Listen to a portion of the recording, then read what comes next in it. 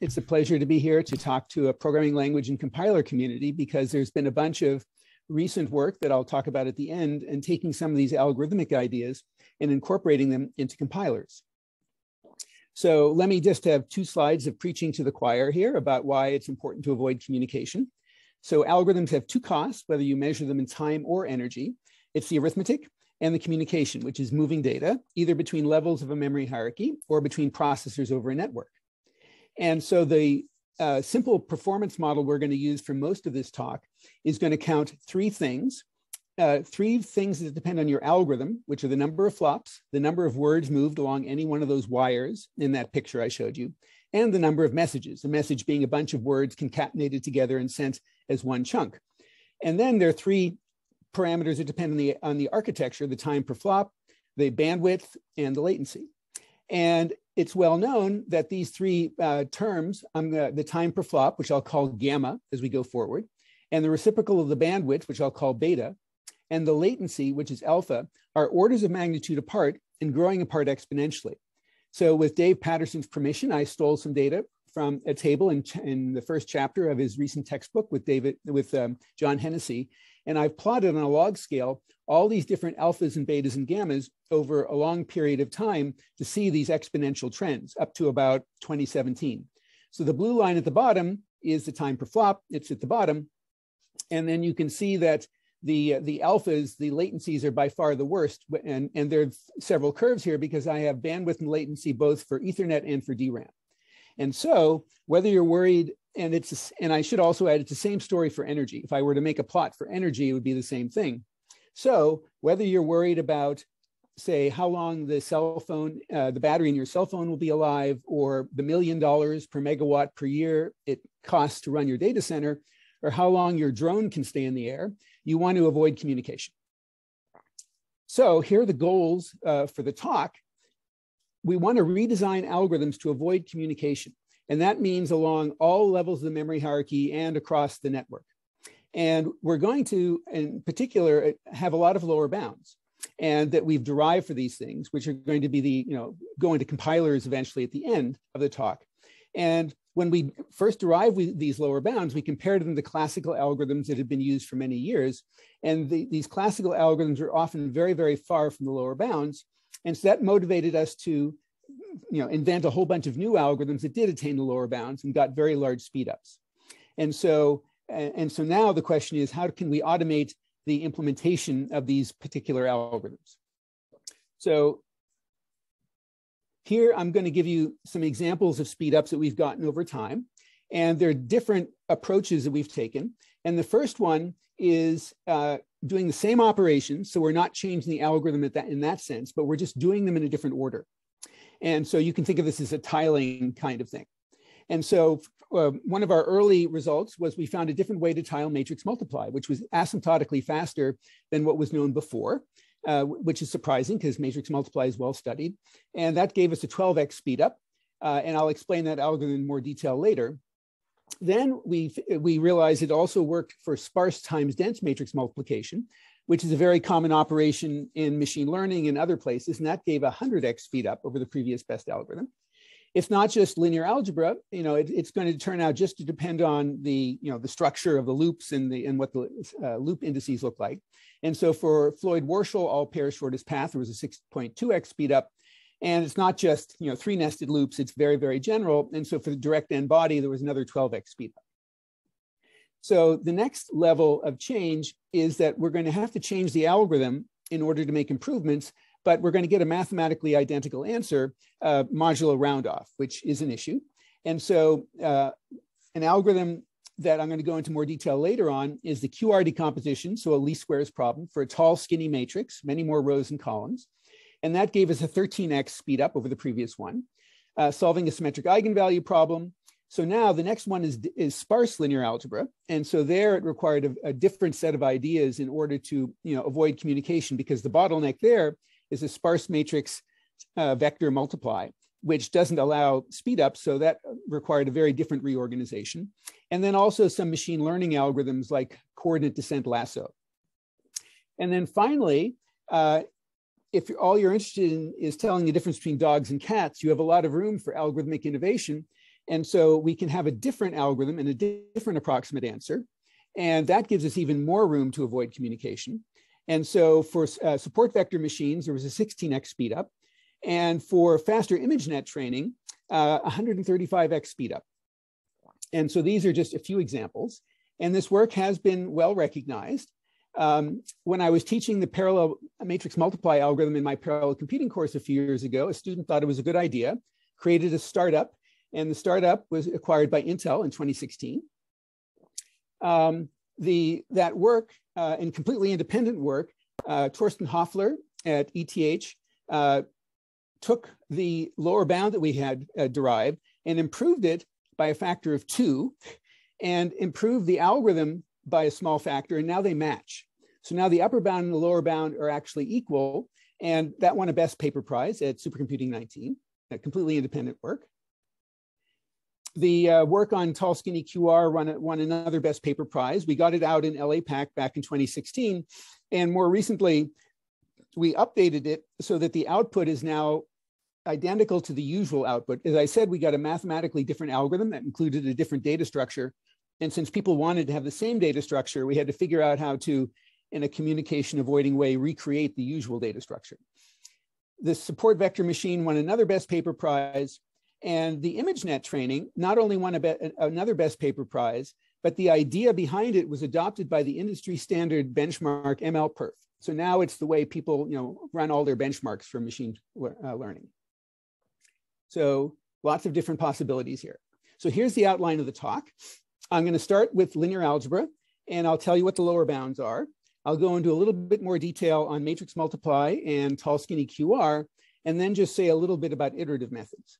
Then I'll talk about machine learning, and I'll talk about that big speed up that I just mentioned of 135x and where that came from. And by the way, 135x was on 128 processors increase. So it's super linear speed up. And so you can guess why that is. I'll tell you later. And then to get a little closer to the theory that underlies of all this, we'll talk about how to beat matrix multiply for convolutional neural nets, for inference, I should say. And then the question is, how does all this generalize in a way that could potentially go into compilers? All of these were sort of well understood, three nested loop kind of things, but it turns out it generalizes to arbitrary code algorithms that can be expressed as nested loops accessing arrays with affine subscripts. We can derive lower bounds and optimal algorithms for that very general class. And let's just say there's still a lot of open problems, and I'll get there. And there's a lot of work. I'll just cherry pick one example where we can improve things. And that's where you do variable precision and need to take that into account. And then finally, at the end, I'll talk about integration into compilers, which a lot of people are working on now. And this is very current work. And so it's going to be just a sketch of possibilities. So let's do the communication lower bounds for classical direct linear algebra. So direct linear algebra means things like solving AX equal B, least squares, eigenvalue problems, SVD, and so forth. And so we have lower bounds on all of these, which are the same as the classical one we've known for matrix multiply for a long time, which I'll remind you what that is in the next slide. And when we derived these, we realized they were mostly not attained by the algorithms in standard libraries, including the ones we're responsible for, like LAPAC and ScalaPAC. So we needed new algorithms to attain these lower bounds. And sometimes it was just doing the same operations in a different order, but in many cases we needed new mathematical algorithms and new data structures, so it wasn't just loop transformations. And I should say that the theory tells you in theory what the best tile sizes are and everything like that, but there is the model alpha, beta, gamma doesn't capture every detail of an architecture. And in fact, I'll talk about that later, how do you have a more detailed model. And so what people often do is auto-tuning to choose those tiling parameters and so forth and more accurately. And we have a project in that area too. A lot of people work on it. Ours is called GPTune, which is based on Bayesian modeling.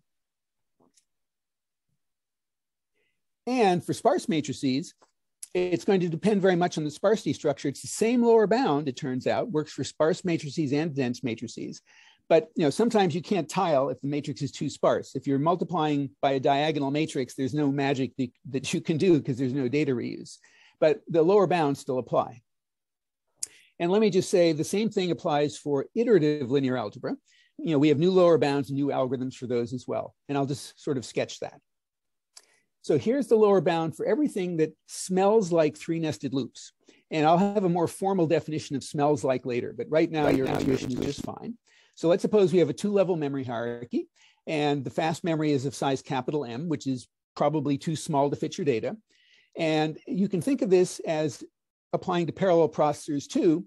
And so you can think of I'm going to have a lower bound on the number of words moved either between cache of size M and fast memory and slow memory, or between my local processor and all the other processors in the network.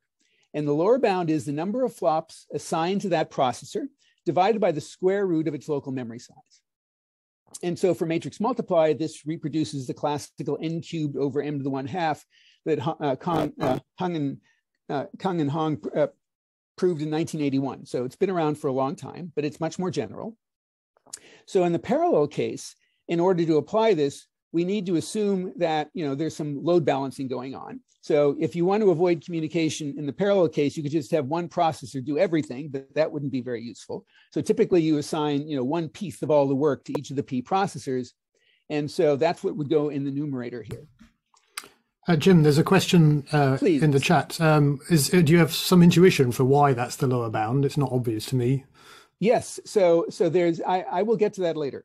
Okay, thank you. Yes. So yes, it's, yeah, I'm not going to go into it into as much detail, but I'll certainly give you a link to why that is true. Thank you. So when we originally, so as I said, this has been known since 1981 for the sequential case for matrix multiply, doing the usual n-cube kind of algorithms.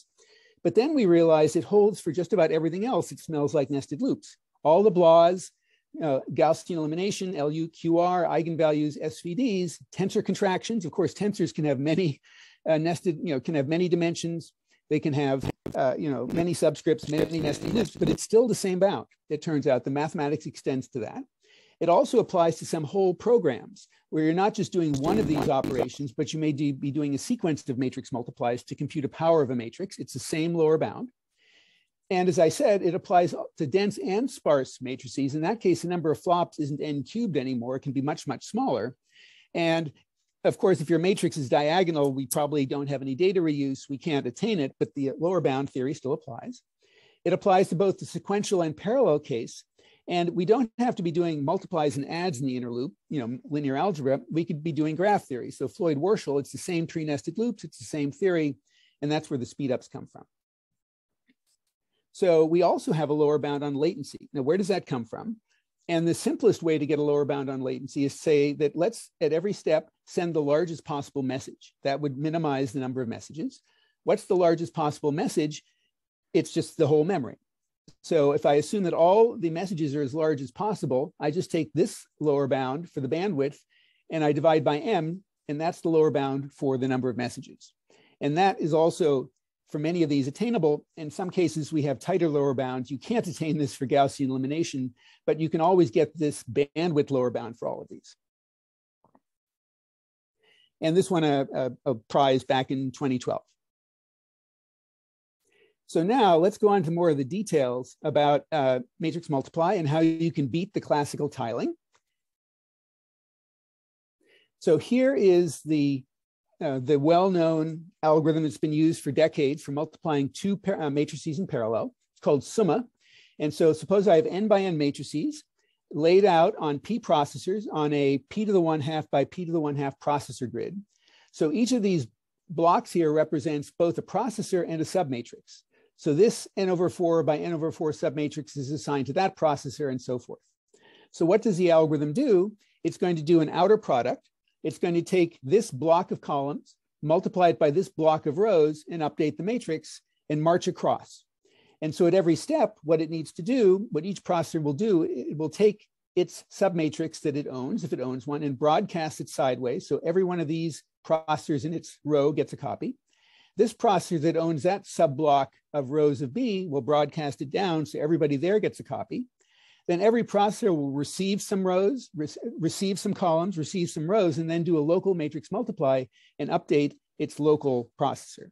And that's a very natural parallel algorithm, been around for a long time. And it turns out, good news, it attains the lower bound under a certain assumption. So what is the lower bound in this case? So let me assume that I use as little memory as necessary. That's a reasonable assumption. So I have order n, so I have n by n matrices. So the total memory is 3n squared. And so each processor is going to use n squared over p memory. It's going to do, how much work is it going to do? That's the numerator. It's going to do n cubed over p flops divided by that. And there is the lower bound. And that is wonderfully attained by the summa algorithm I just showed you. And the number of messages, which is a factor of m smaller, is also attained by summa if you let those blocks be large enough. So summa attains this lower bound. And so when we saw this, we went and looked at all the algorithms in Scala-Pack, for Gaussian elimination, parallel Gaussian elimination and whatnot. And the good news was for the words moved, they mostly did attain this particular lower bound, but except for the non-symmetric eigenvalue problem. That was a much harder one. But for the number of messages sent, they were all asymptotically worse, except for Koleski. So we went back to the drawing board and we came up with new algorithms for all of these that attained the lower bounds up to polylog factors for both the number of messages moved and the number of words.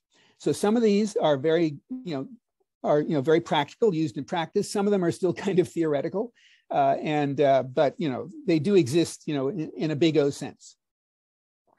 So then we asked ourselves, can we do better than this particular assumption here? So that's like a kind of a crazy question. Aren't we already optimal? But I made this assumption that I was using as little memory as necessary. So that, which means one copy of all the data spread out over all the processors. But the lower bound is still true if we use more memory. The lower bound does not fail. So the question is, if we allow ourselves to have more memory, can we attain this smaller lower bound? Because remember, m is in the denominator. So making m bigger makes the bound smaller. And it turns out there was a special case that had been known for decades where they assumed they could have exactly p to the 1/3 copies of all the data. So where p is a number of processors. So if you have p to the 1/3 copies of all the memory, then you can go asymptotically faster and hit that lower bound. And this has been rediscovered many times. Here are a few examples. But it obviously, if you have 1,000 processors, you might not have 10 times the memory needed to store all of your data. And so the question is, can we always hit the lower bound no matter how much extra memory we have? And that is this 2.5D algorithm, that I was telling you about. So let's assume we can fit not just one copy of the data, but we can fit C copies of the data. C is the number of copies. And so maybe you can afford 2 copies or 4 copies or whatever. It depends on your hardware. So here's what we're going to do. We're going to lay out our P processors in this 3-dimensional grid. And they're going to be C layers, where C is the number of copies. And each layer is going to get a copy of the data. And so here's an example of our layout. If I have 32 processors and enough memory to copy everything twice. So what is the algorithm going to do? It's very simple. I'll explain it here with these indices. So I'll assume that initially all my data is laid out on the top layer. So that processor will own that n/4 by n/4 submatrix of A and B and so forth. Then the way the algorithm is going to work is that each processor at the top will broadcast its copies of A and B down. So I'll have redundant copies in each of the C layers. Then at each layer, the algorithm is going to run 1/7 of that summa algorithm. It's going to compute 1/7 of all the partial sums that you need to compute for the matrix multiply. And when I'm done with that, all the partial sums that I need to add to one another are going to be stacked in a vertically here. And then all I need to do is a reduction, a sum reduce vertically to get all the partial sums to get the true sum sitting on the top layer. And so that is the algorithm. And so let me just show you how much speed up you get from doing this, up to 12x. It depends on how big your matrix is. And so here is the vertical axis is the execution time, and normalized by to the classical algorithm where I have one copy of the data being here. And here's the new algorithm, how much faster it is. So that's 12x faster. And I've broken it down into the time spent communicating, the time spent idle, and the time spent actually doing computation. And so you can see that for a small matrix, where it's hard to use 16,000 processors, we were able to get 12x faster. And the communication time dropped by 95% in that case. And in fact, even the flop time went faster. That seems rather odd. How could the flops go faster? It's because locally, the matrices that we needed to multiply were larger. So the BLAs ran faster in each processor because we were doing larger matrix multiplies. And so the ground, the basic speed of the inner loop went faster, which is why the green shrank. Now, when we do a much larger matrix, we also got rid of most of the communication. But now, not surprisingly, the compute time is about 1/3, so we only went 2.7 times faster. But if most of your energy is being spent communicating, we got rid of most of the energy. So that's why it's still a good idea. And the same idea extends to LU and QR and other algorithms, but it's rather more complicated. And I should say that if you do this, you can show that matrix multiply achieves what I'll call perfect strong scaling. So what that means is that if you are running matrix multiply and you double the number of processors, you also double the memory. And if you use all that extra memory, then the flop time goes down by a factor of 2, the bandwidth cost goes down by a factor of 2, and the latency cost goes down by a factor of 2. So everything scales with the number of processors. That's what perfect strong scaling means in time. And for energy, it turns out that it takes no more energy to multiply it twice as fast as it did to, with 2P processors than with P. So how does that work? I have twice as many processors. They're all burning power at the same rate, but they only run half as long. And so it all cancels and it's the same amount of energy. And this won another paper award. And this was also what they improved by a factor of 2, Torsten Hoffler, to win another Best Paper Award in SC19. So let me go on to a different algorithm where we needed different mathematics, not just different tiling. And this is for a tall, skinny QR decomposition. So let's suppose I have a tall, skinny matrix spread out over 4 processors. So processor 0 owns those rows of the matrix, and processor 1 owns those rows, and so forth. So the first step of the algorithm, and I want to factor this into Q orthogonal times R, upper triangular. And so the first thing the algorithm is going to do is, without any communication at all, it's just going to do a local QR decomposition on its local data. And so what have I done mathematically? What I've implicitly done is I've factored my matrix into this block diagonal orthogonal matrix times this stack of 4 triangles, 4 R matrices. Now that's not the QR decomposition because I only want one triangle over here, but it's the first step. So now I'm going to communicate, and these 2 processors who own these 2 triangles are going to share them with one another, and they will do a QR decomposition just of those pairs. This one will do that similarly. And so what have I done? I've done implicitly a QR decomposition of, I've factored this stack of 4 triangles into an orthogonal matrix times half as many triangles. Well, this is divide and conquer, one more step. I'll take the last 2 triangles and factor them. And so now what I've done is I've done a QR decomposition, and but my Q is now represented as that orthogonal matrix times that orthogonal matrix times that orthogonal matrix times that R. And so my output is this particular data structure. And it turns out that anything that you want to do, solve least squares, whatever, with the classical data structure, in which would only be one of these, you can do with this data structure just as well. Now, let me just sort of summarize what this is in terms of a little picture here. What I've basically done is a binary tree reduction. So, and the reduction operator is I take whatever I have and I do a QR decomposition, and then I just pass that up the tree. So that's what this algorithm is doing. It's just basically doing map reduce, where the reduction operation is a QR decomposition. So that's the parallel case. What about a sequential algorithm? So I want to now minimize the amount of data movement from the main memory to the cache. So ideally, I'd like to touch the data once. That's a lower bound. And so it's exactly the same algorithm. I just use a different reduction tree. So I will read in the first n over 4 rows of the matrix, do QR. I'll read in the next n over 4 rows, stack R00 on top of W1, do QR, stack in the next, bring in the next quarter of the rows, bring in the last quarter of the rows. And I end up with a QR decomposition, a different format, but I've touched the data once. It's a streaming algorithm. And that's obvious, and touching the data once is the lower bound. So you can imagine on a different kind of architecture, a dual core machine, I might have a different reduction tree. And if you have a very, very complicated, architecture, heterogeneous with all sorts of network, complexities in it, then I'll just choose the reduction tree dynamically, depending on what resources I have available to me. And I'll have a different output data structure, but I can use it for whatever purpose I need. And so that's the mathematical description of the algorithm. Here's some sample speedups. Some of this data is pretty old. 8x speed up on a Intel Cloverton. You can see how old that is. It was run on 4 cities in France connected over the internet.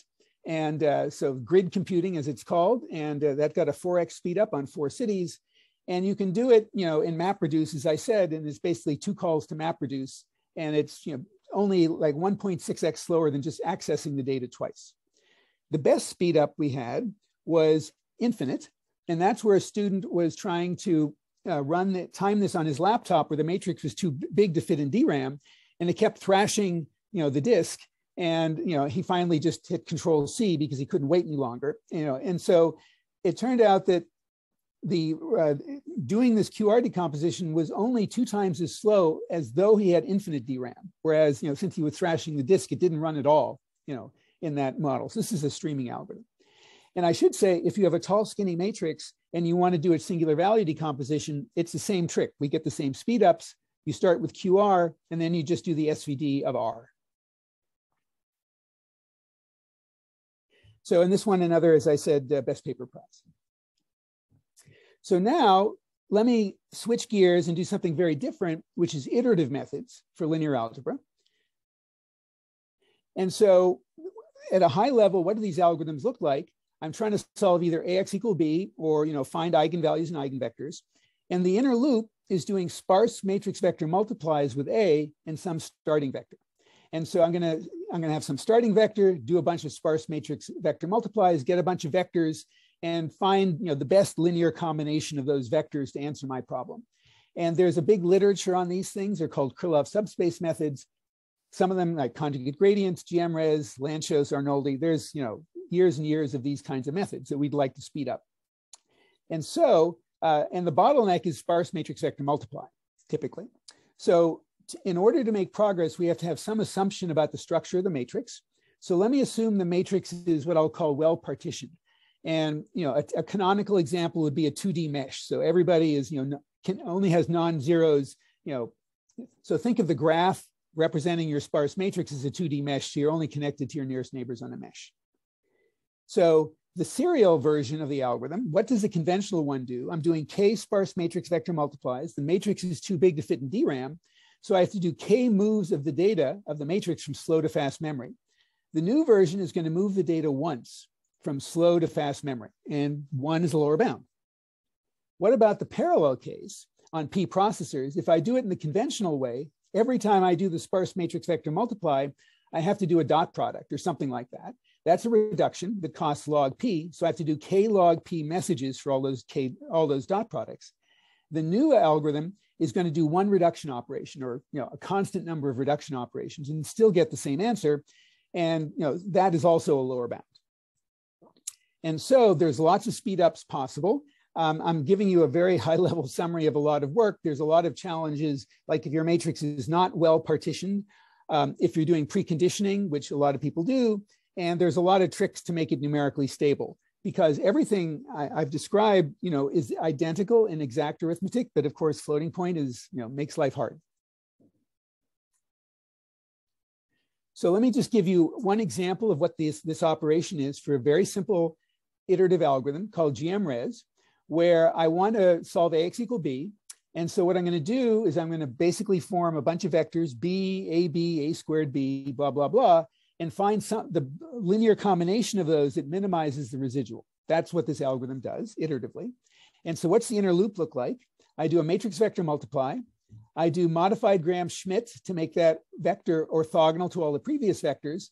And then I build a little K by K matrix that I'm going to use later in the algorithm. So this is a small data structure that I need to update. And when I'm done, I solve a little K by K least squares problem. So that all fits in cache, no problem. And so there's the bottleneck, doing all these matrix vector multiplies. What does the new algorithm do? In one step, it turns out, with one communication, I can compute all of these vectors at once. V, A times V, A squared times V, etc. And this spans the same subspace as all of those. And I can do this by taking advantage of sparsity and partitioning, and only bring A from slow to fast memory once. But these are different vectors than the W's I got over here. So what do I do with them? I do tall, skinny QR, and I get the Q matrix that I would have gotten over here.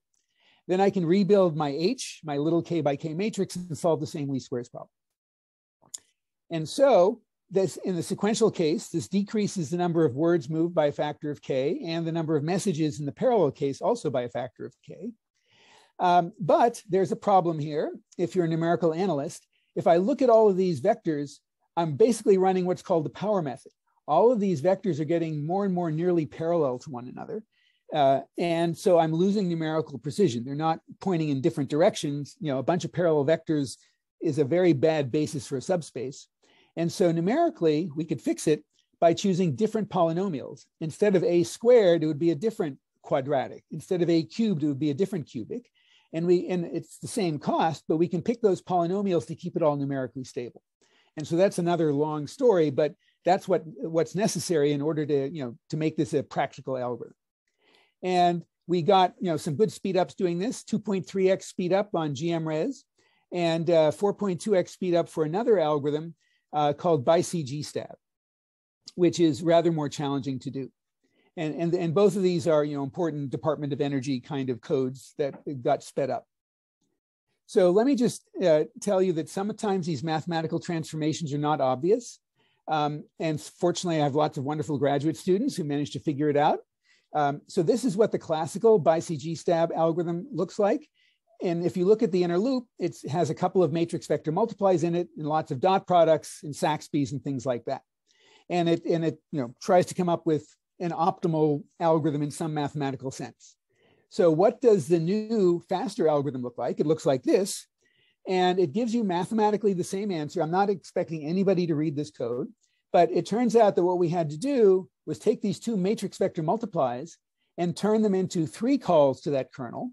So I have a starting vector, and I compute A times it, A squared times it, dot, dot, dot, but for 3 different starting vectors. And so this made all of these matrix vector multiplies go faster. And then all of these dot products turned into one matrix multiply of this matrix times that matrix.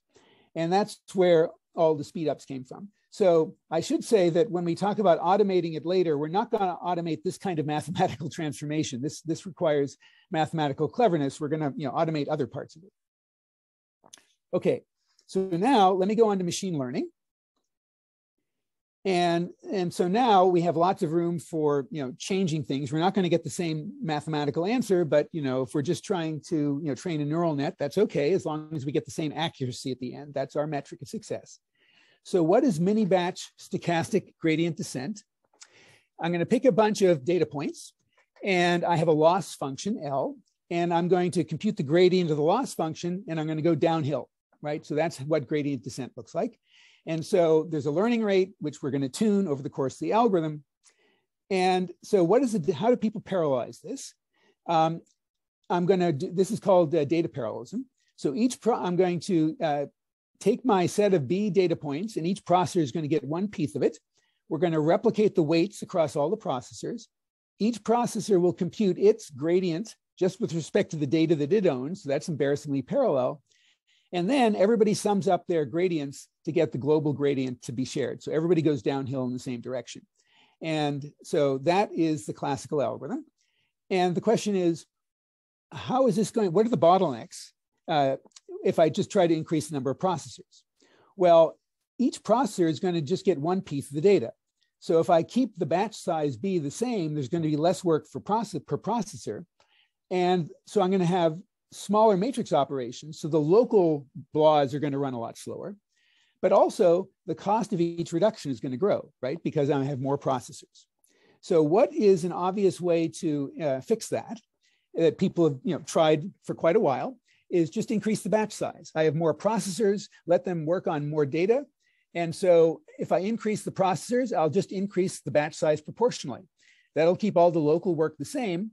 And the hope is that, if I increase the batch size, I will converge in the same number of passes over the data. And so I'll do the same overall work with fewer reductions. So that will also decrease the parallel communication time. So this idea has been around for quite a while. And when people first tried it, it didn't work. And that's because the convergence can be much, much worse. It's, because we're, computing these gradients over different data sets and doing it over larger data sets, larger B, it had a worse convergence rate and it converged to a worse solution. So the question is, how do we fix it? So when Facebook's first attempt to make this work, because they obviously had very large data they were training on, their intuition was, well, if we increased the batch size by a factor of K, we should increase the learning rate by a factor of K. Because in some sense, intuitively, you have K times as much data, so you should go K times as far in each gradient descent step. And that worked only up to a very small extent. They can increase the batch size only up to about 1,000. So my graduate student, Yang Yu, did a summer internship at NVIDIA, and he discovered a fix to this, which was called layer-wise adaptive rate scaling, or LARS. And what he noticed is that at the different levels of the neural net, the size of the gradient of the weights, the norm of the weights, compared to the step size you want to move in, can vary by orders of magnitude. So, if you have a constant learning rate at each level, you might be changing the weights at one level by, 0.1% and the weights at another level by 10%. And it just didn't make any convergence sense that, that you're going to change the weights at each level by vastly different amounts.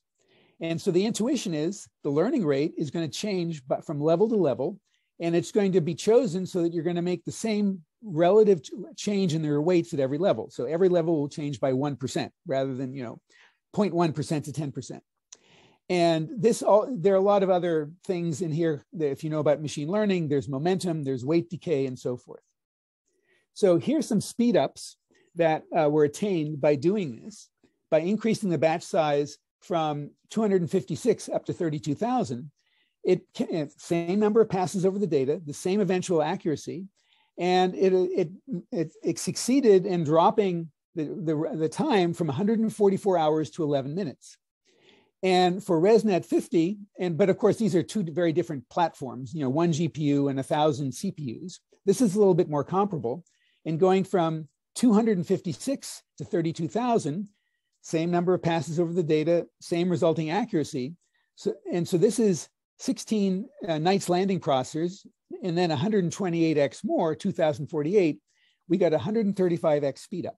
So that's the superlinear speed up that I alluded to earlier. So how is that possible?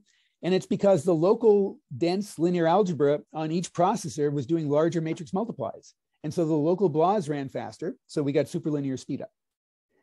And so this work had got a lot of recognition besides that best paper prize that I mentioned. A lot of media coverage. A few weeks after it was published, Tencent got it down to 4 minutes. And a year later, it was adopted by the MLPerf industry standard benchmark. So when everybody times their machine learning algorithms, they sort of use this trick. But it was all about reducing the communication. So now I'm going to get into something more theoretical, or a hint of the theory that we can automate in compilers. So what I want to do is also minimize communication in training neural networks. So what I want to do is explain how neural nets are basically nested loops. And all of our theory that we're going to, develop is going to apply to code that can be thought of as nested loops accessing arrays. So I have one image with W by H pixels and a certain number of channels like, red, green, and blue. And I have a bunch of filters that I want to apply to it at each level of my neural net. And so these are the sizes of the filters. I have K of them. And what I'm going to do is take each filter, imagine superimposing it on my image, and then do a dot product of all the filter coefficients with all of the image values, and I get an output of this size. And so, of course, I don't have just one image. I have B copies. There's another loop iteration. And so here are my 7 nested loops that I eventually want to optimize. I'm going to loop over all of the images all of these variables up here. And I'm going to do what looks, sort of like a matrix multiply, where I'm going to take the value at the image and, convolve it with the filter. And this is assuming I move the filter just by 1 at each step. In actuality, there's a shift. So when I move this left or right, there's some shift by which I move it every time. So this is what I would like to optimize. And of course, what people do in practice is they change this to matrix multiply, called imtocall. But it turns out we can, in theory at least, beat matrix multiply. So here are the lower bounds that apply to this particular set of nested loops.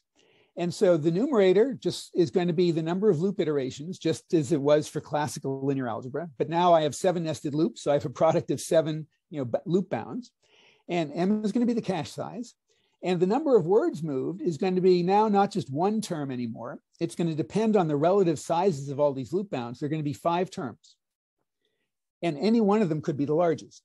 So the first 3 terms are not surprisingly just the size of the output and the size of the input. And so obviously we have to move the data, at least that much data, just sort of that's trivial. So the fourth one is a lower bound that applies for large loop bounds. So this is analogous to matrix multiply, except it's much, much better. It's the number of loop bounds divided by M, the cache size. Matrix multiply would have been M to the 1/2. So this is much smaller. So if we have large loop bounds, we can actually asymptotically beat matrix multiply.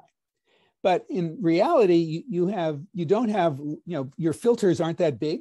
And so what we get, this is the most practical bound, is something that looks like matrix multiply, n divided by m to the 1/2, but it's smaller by this constant factor, which depends on the size of your filters. And so any one of these terms may be the largest. And so the question is, can we hit them?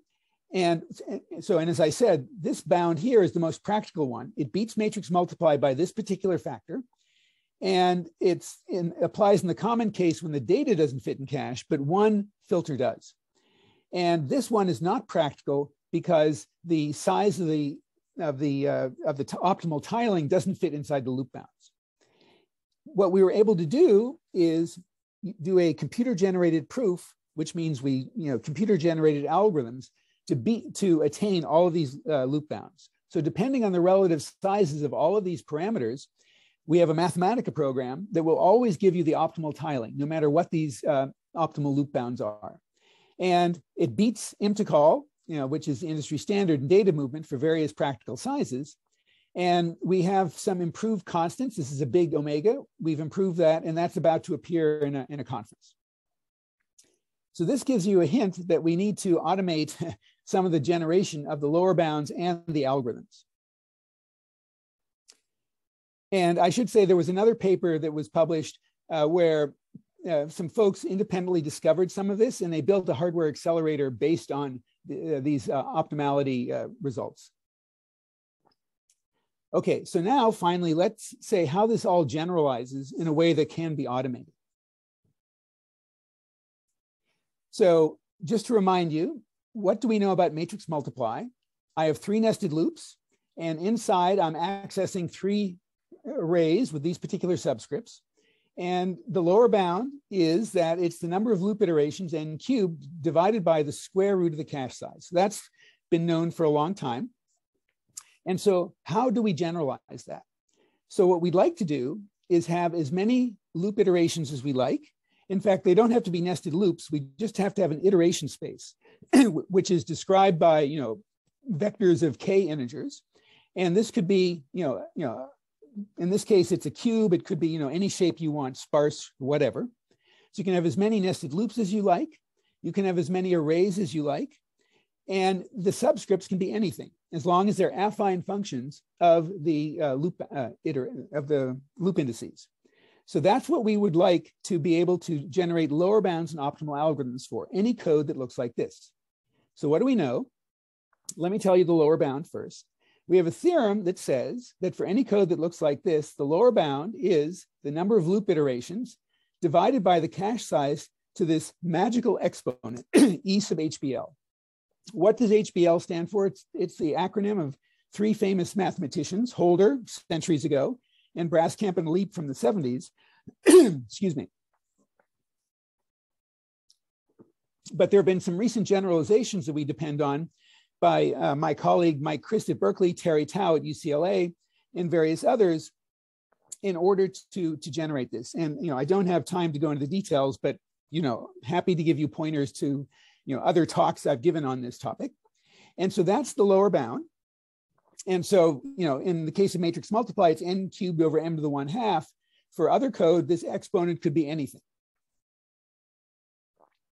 And we also have a theorem that says there exists an optimal tiling that attains this lower bound. No matter what your code looks like, we can, up to some constant factor, find a tile that actually hits this lower bound.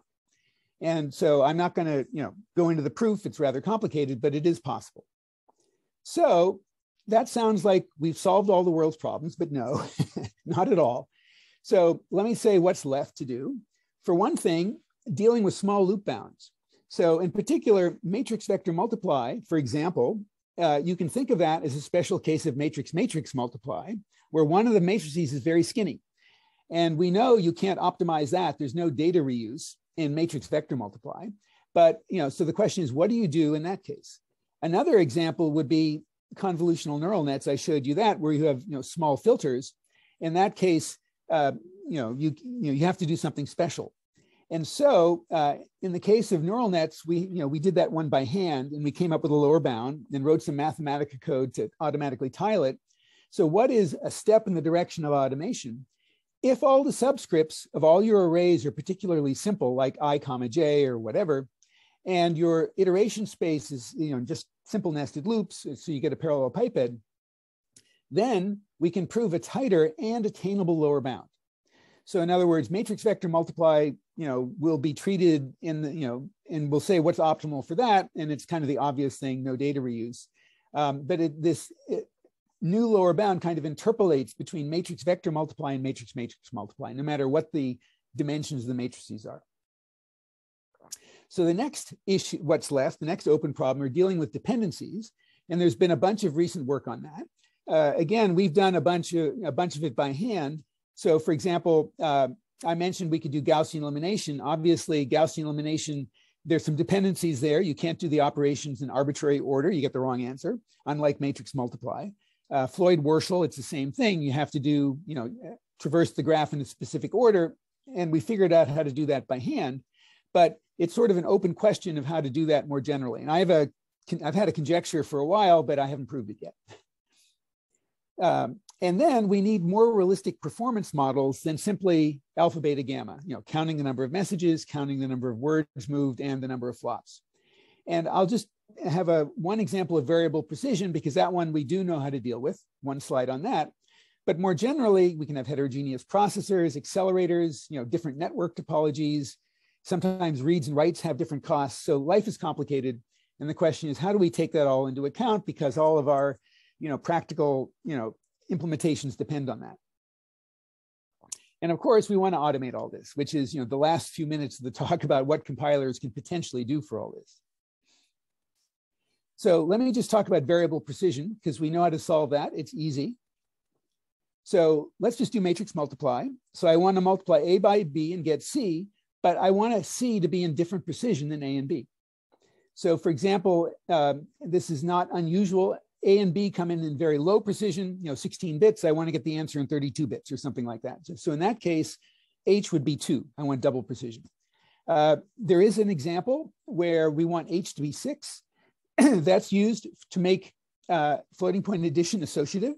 And I recently served in the IEEE 754 Floating Point Standards Committee, and we added new floating point instruction to the standard, which makes floating point addition associative, which, some people care about that for reproducibility reasons. So, but you need an accumulator of size 6 words, it turns out.